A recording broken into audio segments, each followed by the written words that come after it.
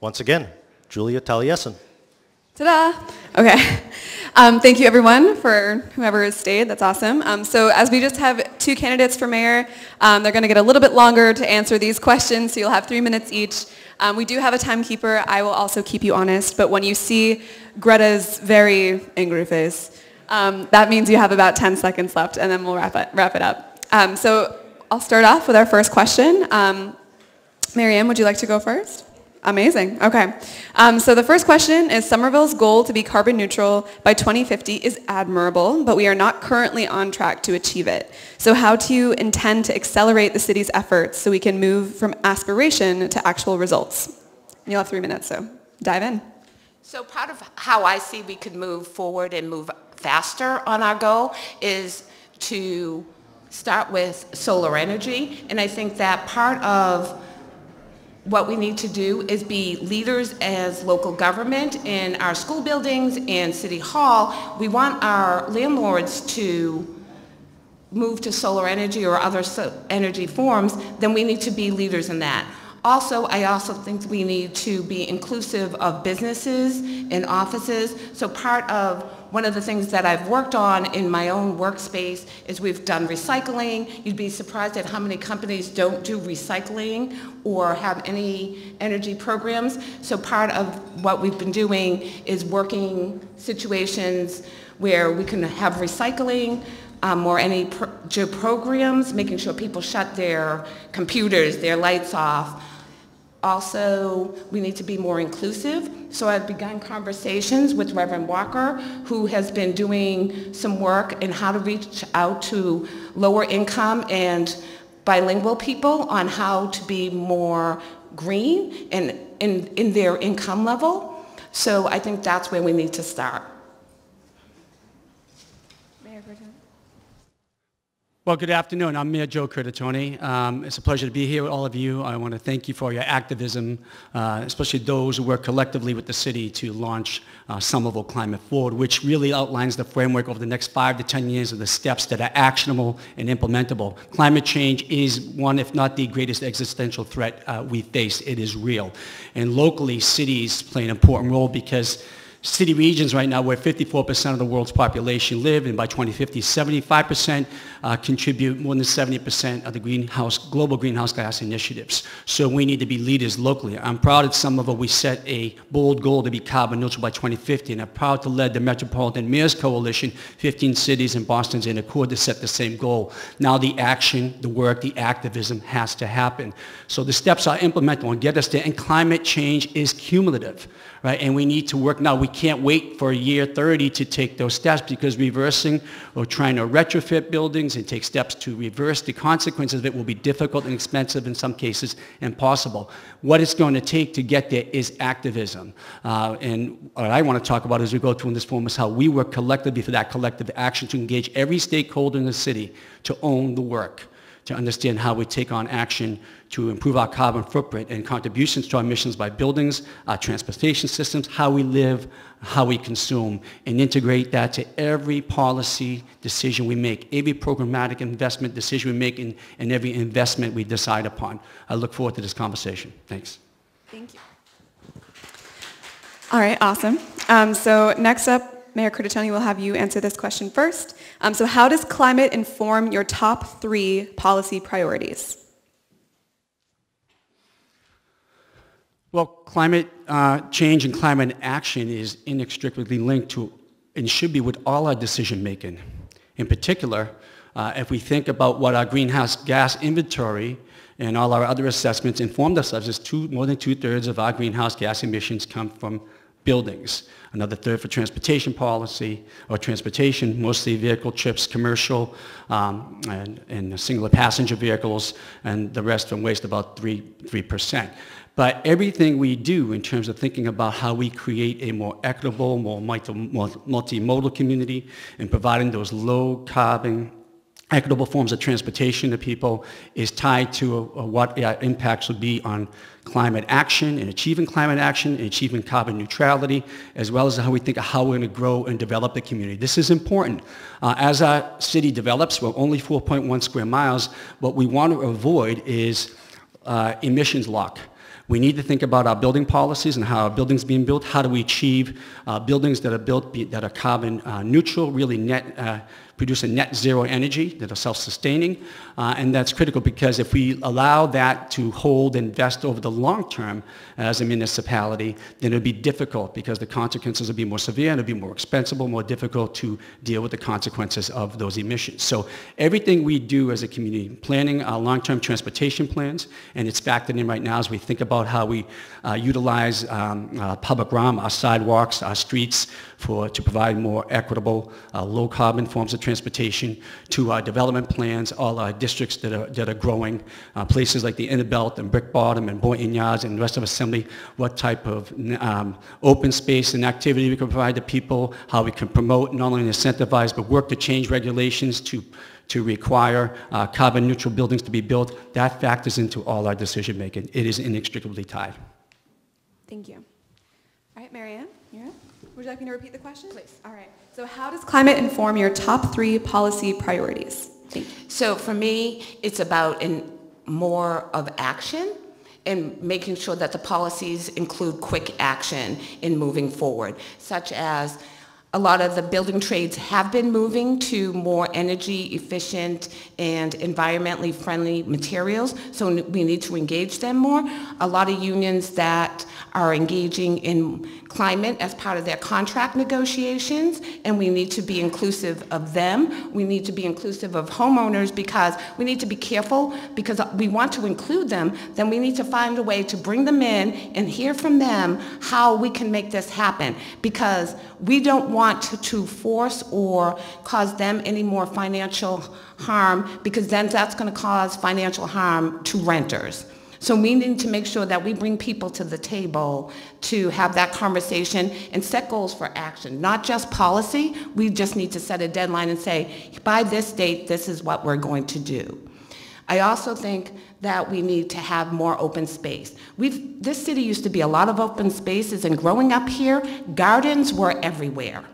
People had gardens growing fresh vegetables, fruit. They would give them out to community members. We have taken every valuable space and made it into tar and cement. And I think that we need to go back to the community space of community gardens and providing fresh fruit and vegetables to our community members. We also need to look at other transportation alternatives for our seniors and lower income people to get to the farm stands. We're not doing enough to do that. And if we're talking about their health and how it in the environment and how it impacts them, we also need to take a look at how we're not helping them to get to a better place. Thank you. All right, and our last question, Marianne, I'll have you answer this one first. So what are your top 3 priorities in your climate action plan specifically, and how do you plan to work with the City Council to get them done? So I would start with looking at also local jobs. We talk a lot about local jobs and about staggered commutes, because I think if we're talking about transportation and how the carbon affects our air, we also need to take a look at different solutions as far as how to set different work schedules, more work options at home, and I'd love to sit with the council and talk about how do we get more green space. I heard everybody here talk about more green space, but we also, and people talk about inclusion and bringing people in, we also need to think about the times and the way we schedule our meetings, because we're not thinking about how, it's not a 9-to-5 job anymore that anybody has, and certainly most people in the city work more than one job, so we need to make sure that we're organizing ourselves, and part of the policy would be to make sure that we're more flexible and we're going out to communities, because not everybody can come to City Hall, not everybody has a computer, not everybody always has a phone on, so we need to make sure that we're bringing ourselves into the community, and I would set policies, and hopefully they would agree that we would be more outreach into the communities and make sure that language capabilities are there, and maybe think about alternative ways on how to educate people at their level of education. I don't think we take for granted that people these days have a high school education or a college education. We don't think about that. Some people aren't provided those opportunities. So I'd like to make sure any policies would also engage that. Thank you. There are three areas I would want to focus with the City Council. First, we know what the problem is that is causing and exacerbating compounding climate change. We know what to do. We know what the steps we have to take. Are we going to do that collectively from the executive, legislative, from the community as well? It takes collective action. It is an adaptive challenge that everyone has to own. The work is out to be done together. Working with the council, there are immediately these areas you need to work on. Not passing the zoning, with the incentives in the zoning, such as the green factor, to increase, more hardy vegetation in the city that can absorb and create the cooling effect for the city that we need, and trees, providing the incentives to change our building infrastructure, the greatest emission, the largest emitter of greenhouse gases in Somerville and cities around the world, but also to work with our council to join me in the advocacy I'm taking on as the chairperson of the Metropolitan Mayors Coalition, the 15 cities in town in the Metro Boston area. I was able to move that coalition to declare the inner core to be carbon neutral by 2050. Now we need to advocate for major regulatory reform. We need a stretch code that defines carbon neutrality for buildings and makes it happen. And by carbon neutrality, buildings that are reducing energy use on site, utilizing clean energy resources on site, and then supplementing that from renewables from the grid. That's what we're talking about. That is critical. We can do that. We'll incentivize it to a point in our zoning, but we need to have that regulatory enforcement as well as to engage industry leaders as to their knowledge. But I also want to continue to work with the council on what we're doing to think about our mobility, how we move.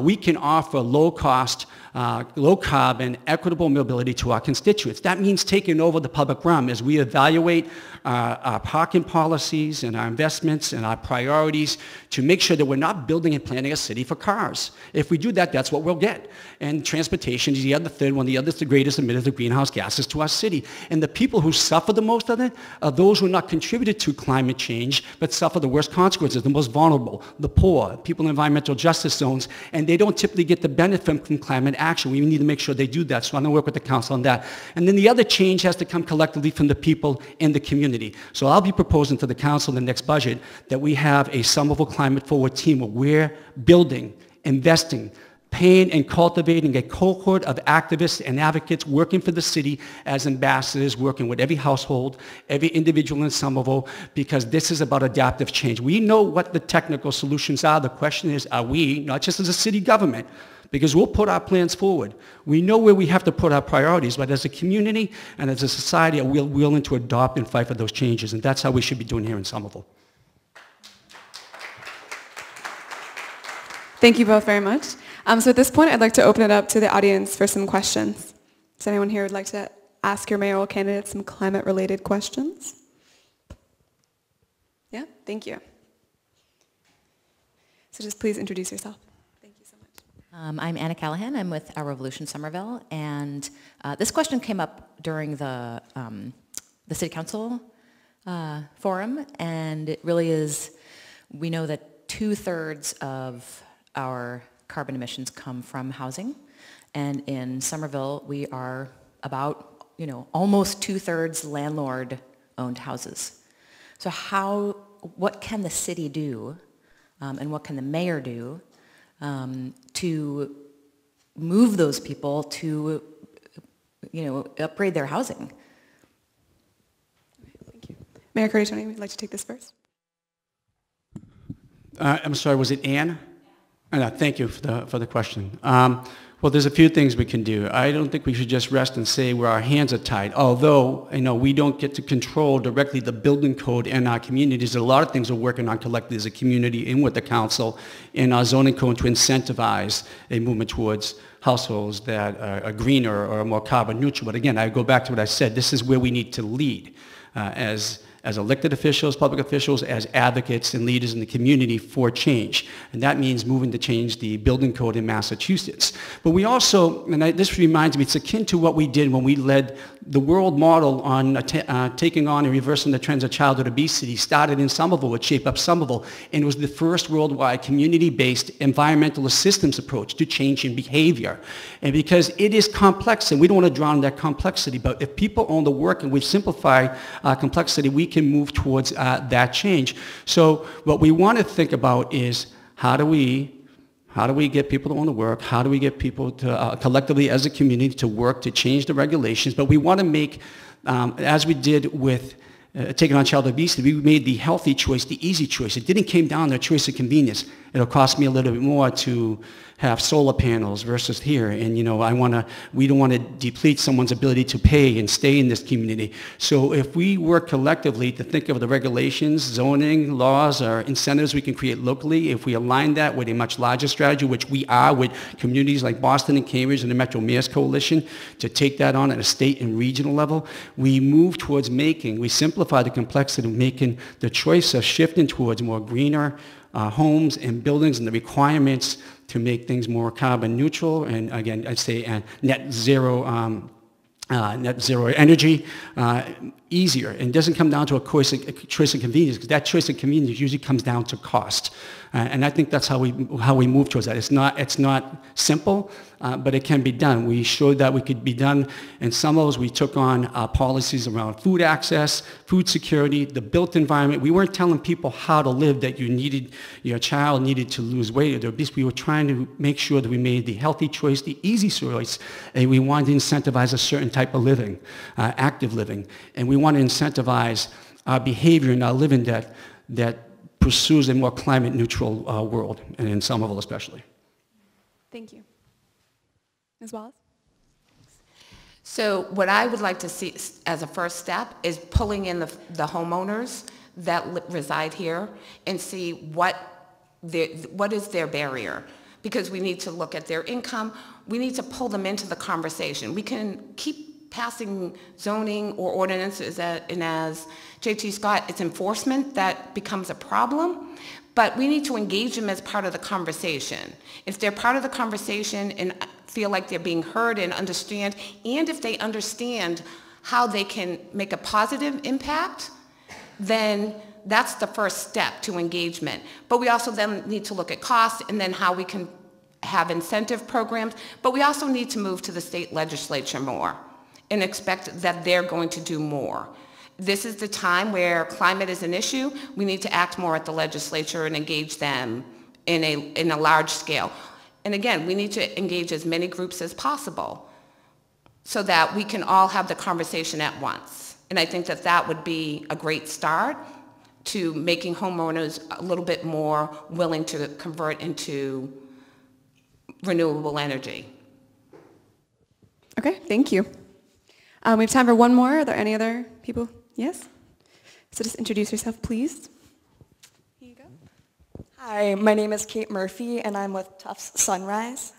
So as you know, young people have been very involved in the climate justice movement, and not just Greta Thunberg, but like high schoolers, college students.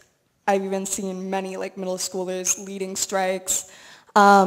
But many of these people are unable to like make council meetings because they lack the transportation. They're not old enough to vote yet. So how are you going to make sure that you're including young people's voices when it comes to climate change? Thank you so much. Ms. Wallace, do you want to take this first?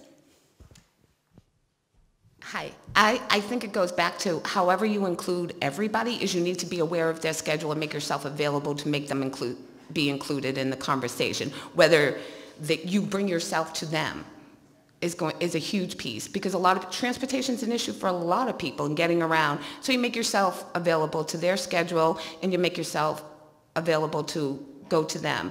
Not everybody can always come to where meetings are being held, especially recently. Barriers are huge in the city, so I think that would be the first step in how to engage younger people. Thank you for the question, and thank you for your activism. And it's actually that activism that made us back in thinking about how do we strive to get every stakeholder, young and old, to own the necessary work of this adaptive challenge. We'll easily solve logistical issues and when we have meeting times and when there should be held, but who owns the work? And the work doesn't lie, and the leadership doesn't stop at who gains authority via an election, transactional or authority or charter authority, your councilors or your mayor or your legislators, but the movement is happening because people, leaders in the community, stakeholders like yourself, like Greater Thunberg, and around the world, and every city and town in this world are fighting for a world that remains in place, fighting the greatest existential threat we're facing in our lifetime. So how do we include you? Well, one of the ideas I put forward is to form and cultivate the Somerville Climate 4 team. And I'm not talking about 3 to 5 people. I'm talking really a large cohort of activists, young and old. It's akin to what we could do in the Green Deal. Who participates not just in the new climate, the green economy, but in advocating, being active, fighting for that new economy, fighting for climate action in Somerville. There's an opportunity for us to bring people in, not just in the conversation, but to own the active work and participate hand in hand with your elected leaders and every stakeholder in the community. If we rely only on the people you elect to office, you're always fighting the barriers of bureaucracy. I have no doubt where my colleagues in elected government in Somerville stand, or those who represent us at the State House, but the change will only come if people like yourself, stakeholders around the community, if we pluck a value string with them and they understand what this threat means to us locally, and as, again, we're feeling those local impacts every day, own that work and are active with us. Thank you. I spoke too soon. We may have time for one more. Is there anyone else who would like to ask a question? Hi, amazing. Just introduce yourself, please. Yes, I'm Malcolm Cummings, a Somerville resident for the last 10 years.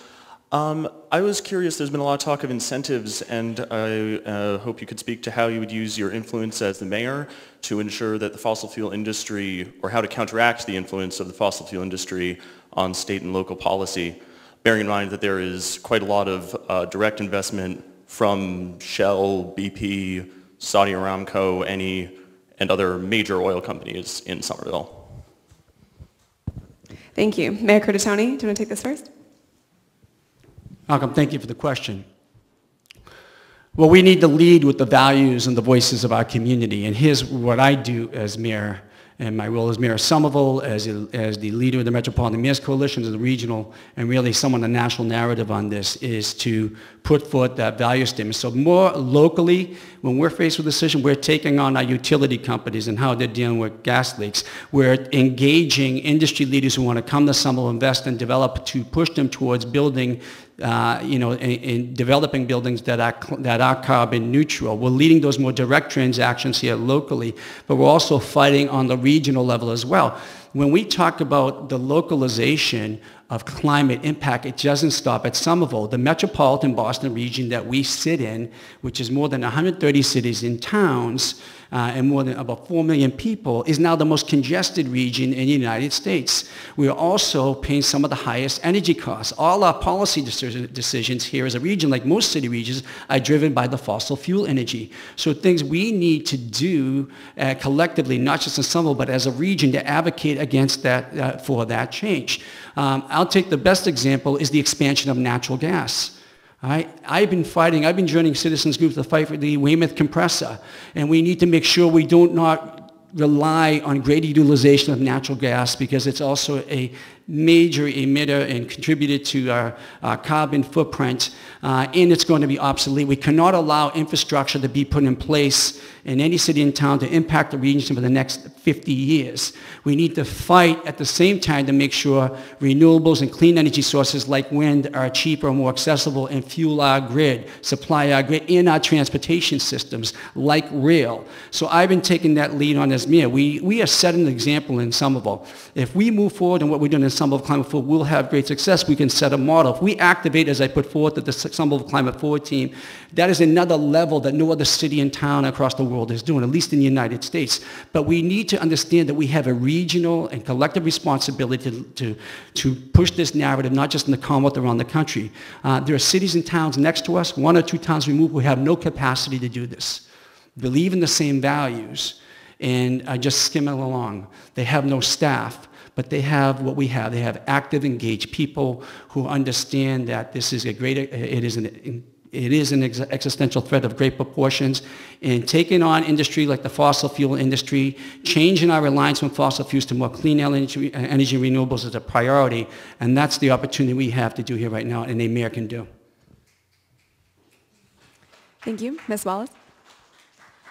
So for fossil fuels, I've been very active in my union, and unions are engaging at a local level, a state level, and a national level, calling for the removal of fossil fuels. So that type of advocacy and the ability to continue to reach out and the way that we work with people needs to continue and to remove fossil fuel from our environment. So I would continue to use those connections and strategies because it's one of the ways that we're doing now. So as part of a statewide contract negotiation, we put the environment as part of our contract negotiations to make sure that we're being inclusive. And that work needs to continue, and I'd like to see that continue to model on in different avenues when we negotiate. Okay. Thank you so much. So those are all the questions we have for our mayoral candidates today. I'm going to pass the mic off to Larry to close us out.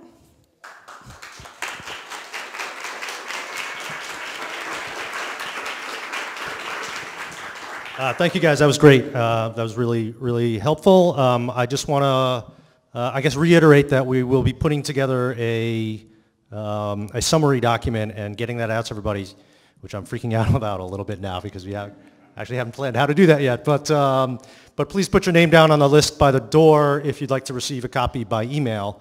Otherwise, check digital channels. I also want to stress that we did reach out to school committee members as well, so we're going to include them in the summary report, although we didn't bring them to stage today. Last two things, feel free to mingle. We have the space till 2, but be aware that our dedicated team of volunteers will be taking the chairs away from under you. So I hope you're comfortable standing. And lastly, don't forget to vote on November 5. That's what this is all about. So. Thank you. Thank you all for coming.